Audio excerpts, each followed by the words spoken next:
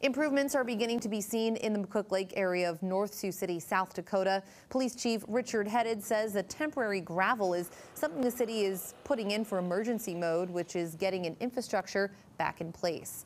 That includes sewer, water, and gas so that people can start to move back into their homes there if they can. Officials say they're waiting to see how much relief they will get from FEMA first. I wish I had that answer for you. I don't think anybody in the city can answer that right now until the declaration has been signed by the president. Once that's signed, I think hopefully we'll get some more answers from FEMA. But until that's signed by the president of the United States, we're not going to have that answer. The city of North Sioux City is set to release a flood response update sometime tomorrow.